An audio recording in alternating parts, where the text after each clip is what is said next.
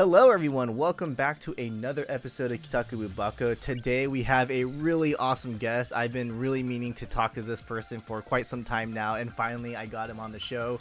We have Plushie Mistress. How you doing? Everybody, Plushie here, and I am a FGO YouTuber, and I make FGO related content, and very glad to be on the show today. Thanks, KitaSean, for having me on. No, again, So nice to meet you all. Yeah, thank you for coming on. I really appreciate it. So, I guess we have to start off with why the name Plushie. Like, how did that come to be, and why do you have Camilla as, I guess, your Oshi, if anything?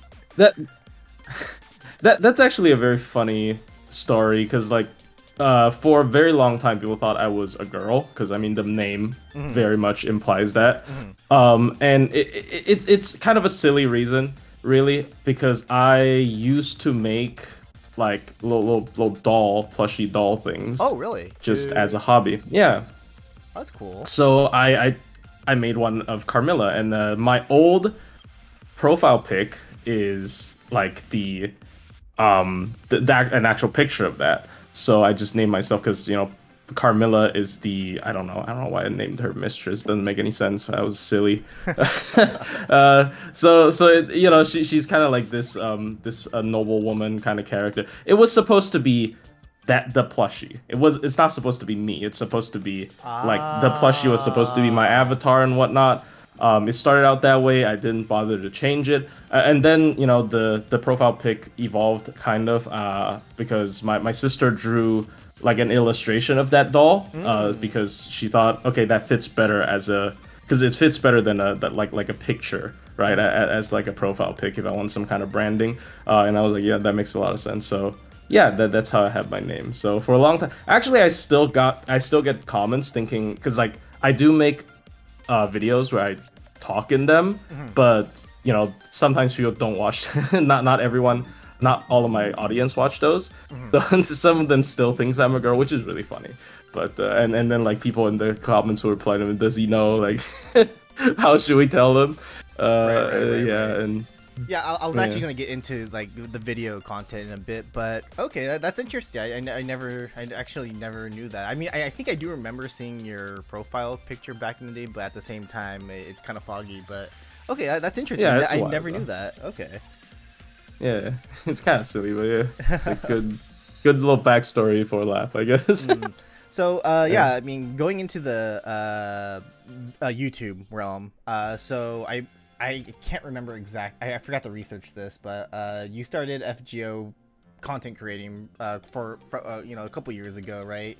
And were you always playing it from the beginning, FGO from the beginning, or did you I start played with NA okay, since launch, and it was another very funny story, because I assume like how do you get into FGO would be like a question. So is it fine if I just answer it here alongside, because it does kind of make sense. So basically, I was never like a big I don't even watch that much anime and whatnot. I wasn't that like connected with like Japan media in general, and I didn't play any gacha games. And then I had a good friend in college that we met from playing Pokemon Go, actually, which is really funny. And then he was like, oh, there's this gacha game that I was like, what's the gacha? Like, okay, it's just it's this Japanese game based around historical characters, and you can pull for characters and whatnot. He wants me to try it out because I was just okay, sure. Me and my friend told me to, and then like I downloaded it, and I downloaded in the wrong server because I'm using like an iPhone. I'm a sucker. I use iOS, and I downloaded the NA version on accident because I'm from Taiwan, so we actually had we actually have a Taiwan server. Because they wanted to they wanted to branch off from the Chinese server, because they have like stricter restrictions there. So there's like a Taiwan server, but I downloaded the wrong one. But it was very close to NA launch. Like I downloaded it very close to when NA launched. I actually have the Saber Lily from the not from Saber Wars, like the actual extra copy of Saber. The pre-registered copy, right? Yeah.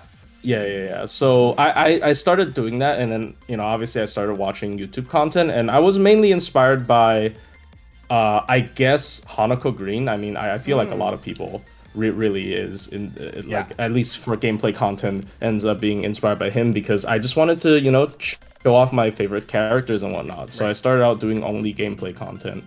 Yeah, that's basically how it started. Yeah, so I was actually gonna get into that, but yeah, continue if you have more to say. Oh, I mean, yeah. I guess I'll let you ask the question because like then. Yeah. So yeah, like obviously in the whole FGO content creation, there are several YouTubers that only focus on gameplay, like you just stated, Honoka Green, and of course then there's yourself, right? You mainly only uploaded gameplay video, so I thought, okay, this guy is pretty cool. He's showing up. You and Honoka are showing all these different strategies in FGO, being really creative when it comes to team comps. Is that like that? Are you attracted to the story or characters, or are you just like mainly focused on like gameplay or? Oh, I'm attracted to the story. Okay. I mean, it's kind of difficult to not be attracted to the FGO story, honestly. Which is like, especially because like when I first got into it, I'm like, okay, I'm probably not gonna be into this. This is some kind of like weeb stuff I'm not into. But then I got really into it. So I didn't even. I guess I'm like more. I'm what people call like a tourist because I did not. I have not heard about Fate before FGO, which is like, really? People are like, what? Yeah. People are like, how is that possible? I just never really was into like too many anime. I did watch some, but but then I got really into it. I really like the concept of using historical characters as servants, and then the whole story was great. Yeah, I mean, okay. Yeah. I mean, like, honestly, I've never met anyone that doesn't really watch or wasn't really into the whole otaku culture and then get into Fate. Like, I've always known someone that like knows anime, they've heard of Fate but never really got into Fate, but they got into Fate because of FGO kind of thing. But it's pretty rare to find people like you to like FGO like that. Yeah, it's kind of weird because it was just like a friend's suggestion. Like, it started out as something that I was expecting I would just drop within like 2 weeks. I was like, okay, it's not gonna be a thing, because I was never that into those kind of stuff. But like FGO, wow, they did something right. That's like proof they did something right. They hooked me. Who was like never really into this stuff. That's crazy because like with that, I mean, I feel like the FGO content or the FGO community is like is great with you. So like to see a world without plushie, that's kind of insane to me. I can't even think about that, honestly. Thank you. That's really high praise. Thank you. But yeah, I mean that was a happy accident, I suppose. So you don't play any other god. You don't play like any Honkai. You don't play any Genshin or anything like that. It's just straight up FGO.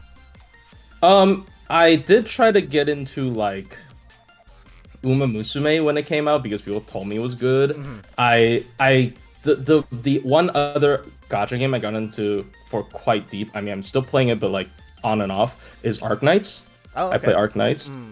Yeah, but other than that, I feel like, I don't know if it's like, maybe I've spent too much time on FGO. I just feel like, okay, maybe I'd rather spend my time on FGO than another game, or like, I don't know.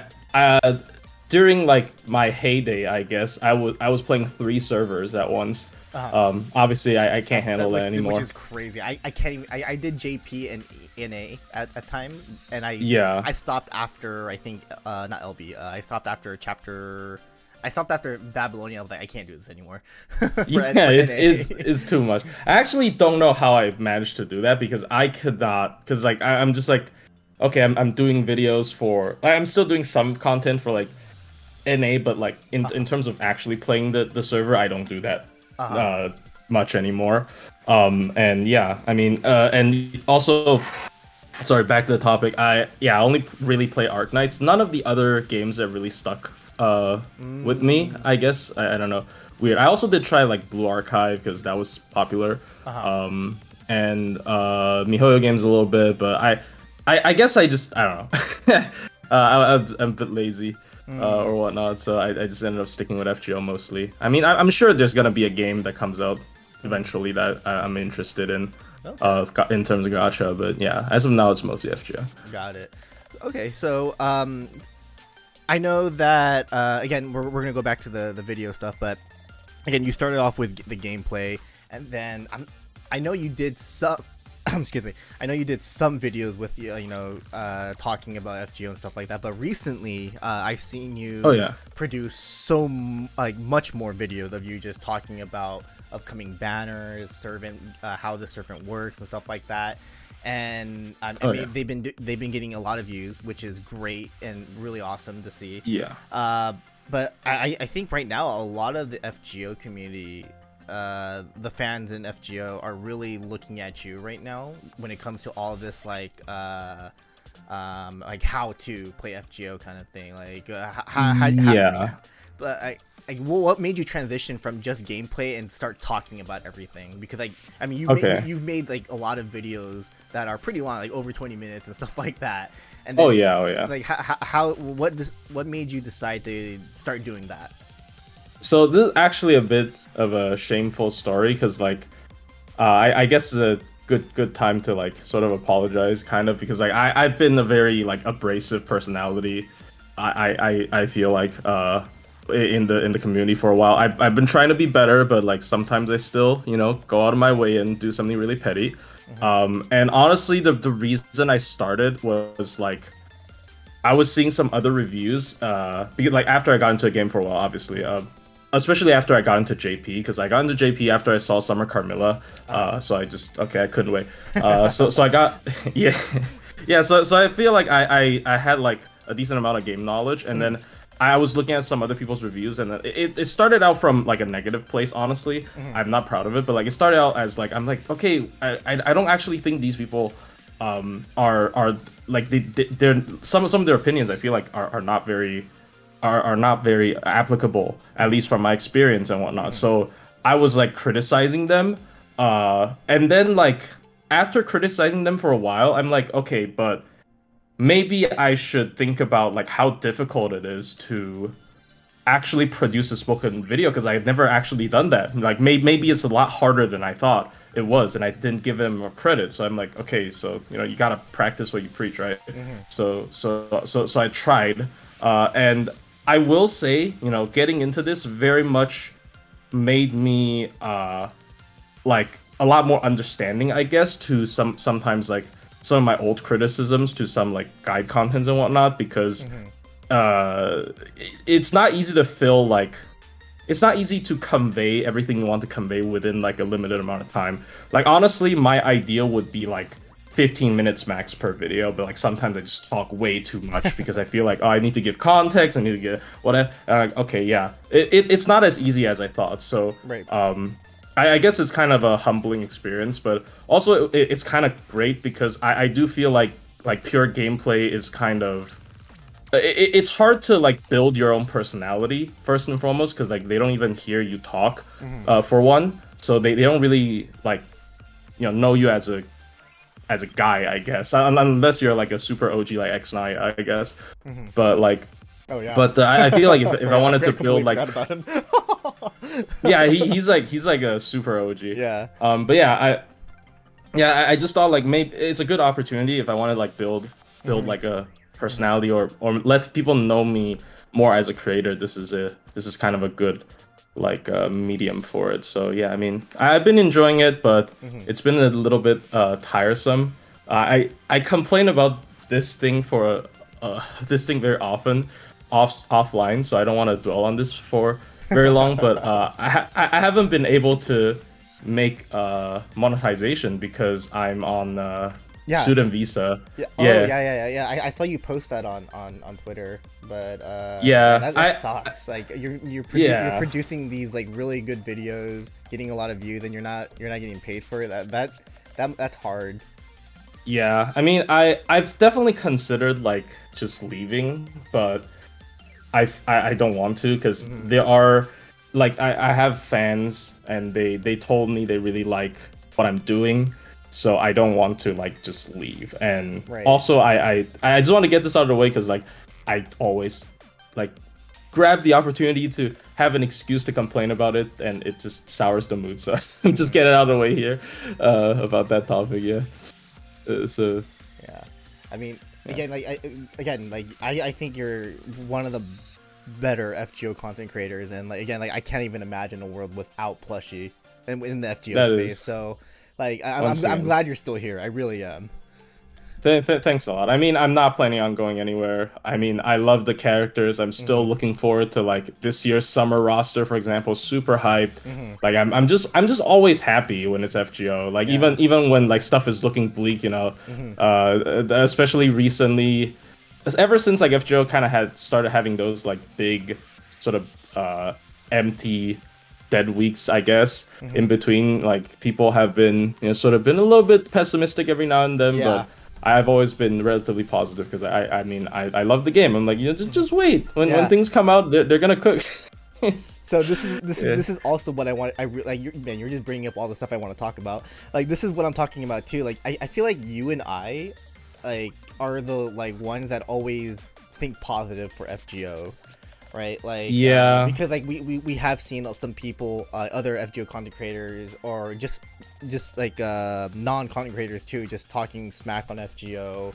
They're like, oh, FGO needs to do this, needs to do that. But I think it's fine where it is. I mean, yeah, they can add in, you know, some updates here and there, but yeah, I feel like me and you are like we're always defending FGO in some way, and I'm glad to see that, you know, I have someone, you know, that's doing the same. yeah. I mean, it's just, I guess I don't really have that much justification sometimes. Like sometimes what they're saying is right. You know, FGO doesn't have a really good, you know, pity system, for example. I'm not trying to discredit their opinion on that, but I think I did admit it in one of my tweets where I basically said, I don't necessarily have a really good justification all the time, but I just get very annoyed whenever, because like I think at least this is how I see it, right? I think the community, like FGO's a very old game, and the community is not stupid. So the community, they know what FGO needs to change. Yeah. Like they know what's wrong. Like we all know, like, oh, you know, we know something needs to happen, but I don't think we need like the new big gacha of the year to teach us the same lesson again. You know what I mean? So I personally don't like the way they're comparing them, because I mean, I don't want to be too abrasive, but like yeah, I've seen takes where people are saying like FGO feels outdated because they don't have 3D models. I'm like, what are you talking? I mean, let's get it out there. We know what you're talking about. We're talking about the recent one about like, oh, we need a Genshin like open world like FGO that Musaki came up with. I mean, no disrespect to Musaki. I like the guy. I think he's awesome and everything. But like, I get what you mean. Like that whole conversation about FGO needs to become Genshin kind of thing. Like, I don't like that view for sure. I think it's valid to criticize FGO like always. Like I have been open about criticizing FGO with like some decisions, but like at the same time, I just think FGO can find its own solutions, and and like I've been really appreciating the 2D sprite work. And I've been really appreciating the 2D sprite work of the game. Like I don't necessarily think 3D is like always going to be a better choice. I mean, we've seen arcade. Yeah, I think people just don't understand how FGO 2D is worked. Like I don't think because like I'm sure you've seen it, like the Famitsu articles where they revealed like how they make these 2D sprites and everything, like all the parts. I don't think everyone has seen those. I think that's why they're kind of like that's why we want to see 3D. But there are some servants that actually do get the 3D treatment and everything like that. I think another reason might be like how MP spam centric the game is played right now, because I honestly feel like people always complain about MP animations being like, oh, it's the T-pose front facing zoom, I mean, they're not wrong, but like I feel like honestly a lot of the modern servants, their normal attack animations are really pretty, but you just don't have a lot of opportunity to see them because how the game is played is mostly just spamming your MP, which kind of sucks, honestly. Kind of like undermines how good the game looks sometimes, I would say. Like that's I didn't really think about it in that way, but I completely agree. And maybe, I mean, that's just maybe one of the reasons. I assume. Okay, so I know you have your own podcast with Otto Bean. Like, how did that come to be? Like, did you meet Otto through, like, from streaming? Or... Yeah, I just tuned into his streams and I watched some of his content because... Oh, by the way, what was the name of your podcast again? It's Smodcast. Oh, okay, it's on Otto's channel, right? I think, if I'm not mistaken. Yeah, it's on Otto's channel. Okay, yeah, yeah, I met Otto because... I mean, I just ran into his channel one day. I think it might have been one of my Discord members that recommended his channel to me. I forgot. For gameplay, because I was that was during my like really toxic stage. It was like, okay, I can't find like a lot of FGO content that I want to watch anymore on the platform, because they're either talking about stuff I already know or they're talking about stuff that I disagree with. And then they're like, oh, you can check out this like smaller YouTuber where he does like kind of in-depth stuff occasionally, and I'm like, oh, you know, seems nice. And then I watched a couple of his reviews, and then I was like, okay, this is a lot of in-depth stuff. Like, there's stuff that I'm not really certain about. And then we kind of became friends, and we just chatted normally. I tuned into his streams, he joined my server, like we kind of just talked. But he had the idea, because he's like, he told me like this feels like a underexplored area in terms of FGO content. For like podcasts, which is also interesting how you probably thought something similar, I guess, because like there really isn't I guess there was another one, I think, FGO podcast. I forgot. I know there's Studio Omega. Yeah, that's probably what it was. Yeah, other than that, I don't know if there are any other ones. Maybe Musaki from Caldea Gurus, maybe that group did some, but I can't remember. Like the only known one that I knew at the time was Studio Omega, but then of course yeah, it definitely feels like, I mean, he told me it definitely feels like a more underexplored like part, and I do need like someone like him to like push me for like content ideas sometimes, because like I'm more kind of a stick to my comfort zone kind of guy. It actually took me so long to like actually try spoken content, when like obviously, you know, the reason I mentioned earlier, but also like people have been asking for it sometimes, like, oh, you know, why don't you talk about FGO, because you seem like you know some stuff. Yeah, so I definitely needed a push from someone like him who has like more ambitious ideas a lot of the times. So I was just like, okay, sure. And you know, if I just have to show up, I love yapping about Fate Grand Order. So if I just have to show up every Sunday, I'll show up every Sunday. I mean, we did eventually like try to come up with ideas together sometime for episodes and whatnot, but yeah, initially it was just him. Yeah. Wait, he came up with the whole thing. Are you guys doing this live, or? Oh, we're doing it live on Twitch. Live, okay. Dang. Yeah. That's cool. I mean, yeah. We have been running out of stuff to talk about recently, because like, I mean, since event's been 3 weeks, usually it's like, because we do it like weekly as well. It's almost like a chat room. Like sometimes we just chat with chat. Like it's like a Q&A back and forth. Kind of casual, yeah. Okay, that's cool. Like I've watched here and there. I haven't watched a full episode yet of your podcast, or I haven't really caught a stream of your podcast, but I do watch clips here and there. And I was like, oh, you know, these are some pretty interesting topics that you guys talk about. So I do enjoy the conversations that you guys have. So, and Otto is definitely someone I want to talk to as well, because I actually did not know about Otto until your guys' podcast started, you know, coming out. Yeah. So, yeah. Okay. Yeah, he's kind of an underrated creator, in my opinion. I think so too. Yeah. Again, like ever since I found out about him, I've been kind of looking at his videos, watching his videos, and like checking out his streams here and there. So yeah, he's definitely, I feel like he's very underrated in the FGO community for sure. Yeah, the podcast episodes are usually very decentralized though, so like usually the topics only last for the first like 2 hours, and then like we just refuse to end stream for some reason, and then we just keep on talking.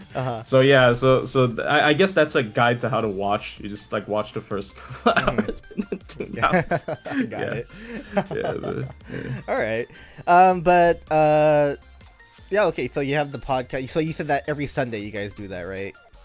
Yeah, more or less. I mean, sometimes we take breaks. Okay, yeah, really definitely. If you guys are interested, check out their podcast every Sunday. Whose stream is or whose channel is it on? It's on Otto's. It's on Otto's channel. Yeah. I'll leave Otto's Twitch down so below much. as well. So yeah, definitely check that out.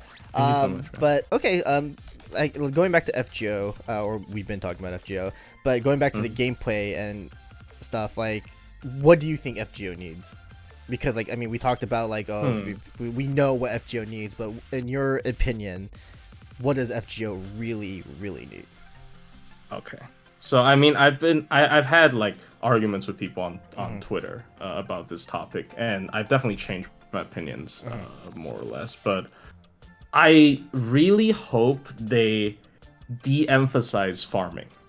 I mean, I mean, obviously, you know, better pity, because I've definitely seen like a fair share of people on my server just get destroyed by the gacha, and then like if they can't really afford to whale, it sucks. Right. But I really hope they de-emphasize farming, because in my opinion, right now, if you want like top efficiency farming, which is what people are doing for 90++. Obviously, you can just do 90+, or you can do like 4-turn, 5-turn. Honestly, I've been mostly doing 90++ like inefficiently, quote unquote, just doing like 4-turn, 5-turn runs, because it's a 3-week event. I don't really need to rush, but I get that's what people want, and like I feel like the game really has become like the conversation really has become like mostly about how this character farms and whatnot, and I think that sort of dumbs down how a character is played, because like any character that doesn't really have a lot of farming viability, they are fun, but you know, people are like, I'm doing like one challenge quest every 3 weeks, like why do I have to care? And one challenge quest every 3 weeks, and then like what, at most like 3 main story chapters a year. There's no real justification to roll for like more non-farming centric units, and at the same time, like good farming units are also usually pretty good at challenge quests. So and also this whole like repeating, I just don't like the idea of farming. I know it's been like in video games even since before gacha and like RPGs.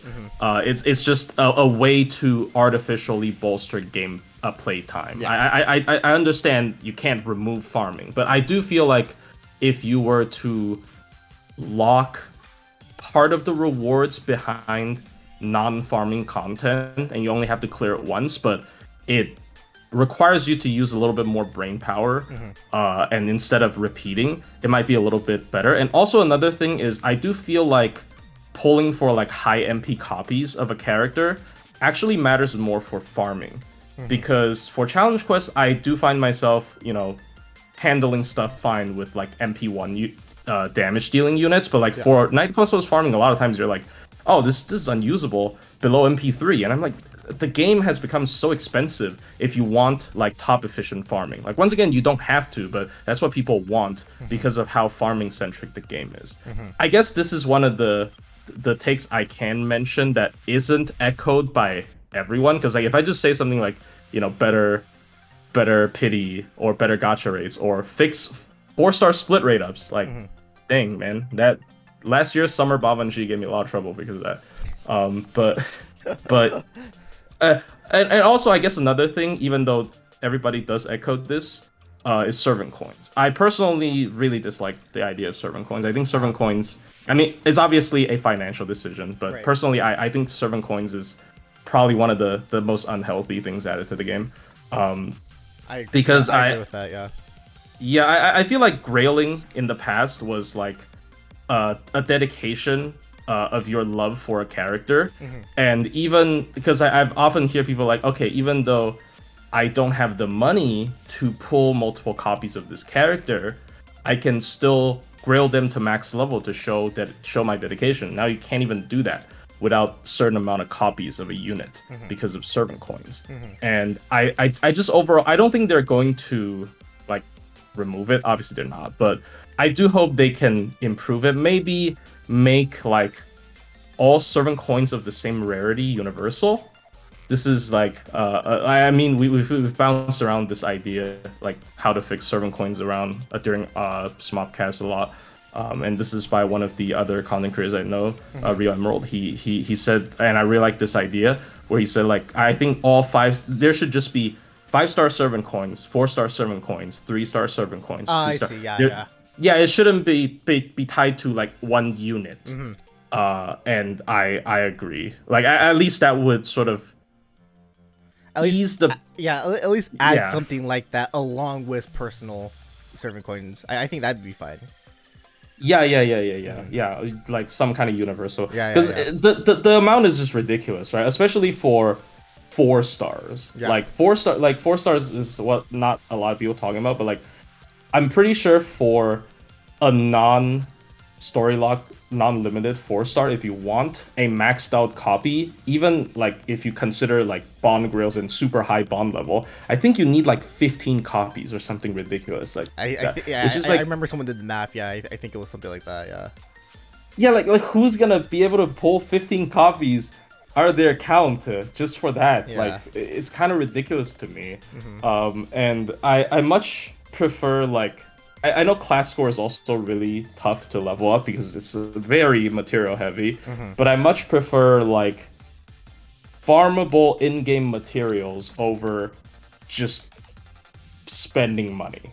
Like I think MP levels is enough of an incentive to make you spend money. I don't think we need another incentive to make you spend money.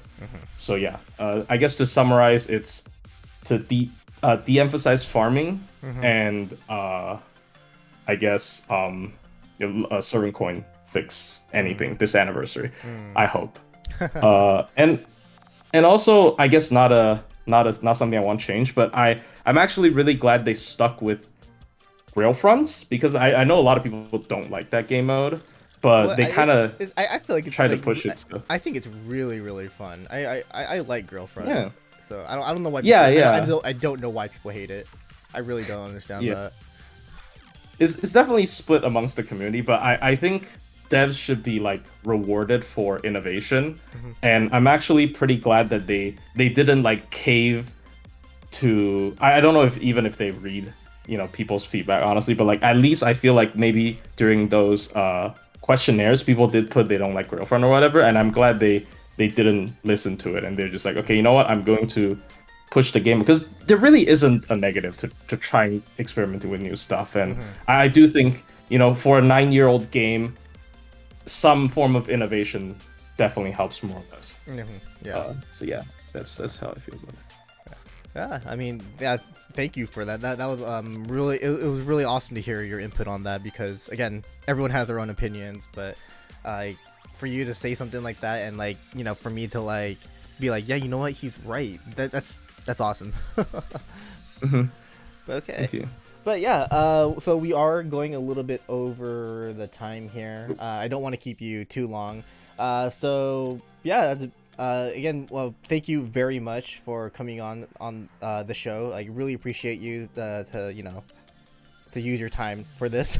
Oh, no problem. I also gotta thank you. You just came back from work or something? Like yeah, don't worry about that. Like this is nothing. Yeah. So I also heard you got the tickets to the festival. I'm JP. I'm going to FGO Fest Congrats, man. Yeah, thank you. Like surprisingly like surprisingly got both days, which is very rare.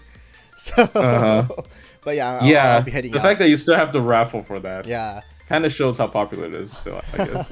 Yeah, but I mean, if there's anything you want, just let me know. I'm at the event anyway, so. Oh, nice. Yeah. Nice. But I mean, you can always buy it online too, so it's whatever. Yeah. But yeah, just let me know if you need anything, and I'll try to get it because like day two, I'm able to buy because like it was really weird because they have like I actually kind of like the new system that they use this year because they always change it every year for some stupid reason. But this year, it was like they're like, hey, we have just entry ticket or we have ticket packages where you can get entry and go to the merch line, ticket, merch line, and stages, or ticket stages, entry ticket, and do this and this kind of thing. Like so they they did this so that they can obviously control the line and everything like that, crowd control kind of thing. But yeah, day 2 I was able to get the merch line and entry ticket, and then day 1 it's just only entry. So I won't be able to go to the stages, unfortunately. I would have to watch the stages from afar. I see. Yeah, so which really sucks. Yeah. I wanted to be up front and with everyone during the final stage, but oh well. Yeah, during the reveals. Yeah. They usually reveal. Actually, I forgot. When do they do the reveals? Is it day 2? Day one. During the staff talk. That's when they're gonna reveal the summer servants. That's where they usually. Oh yeah. I remember. Or give a sneak peek, right? And then day 2 final stage is the what do you call that? The anniversary. Anniversary stuff. So those are the only 2 stages where they're gonna reveal stuff. But I do think they might reveal something during the Fate's Day Night panel, the 20th anniversary panel. Yeah, true. I think they're gonna reveal something there at least. So yeah, we'll see. That's cool. Yeah. But yeah. So where can the audience find you at? Oh, just on YouTube. I currently only have YouTube. Oh, you don't do Twitch?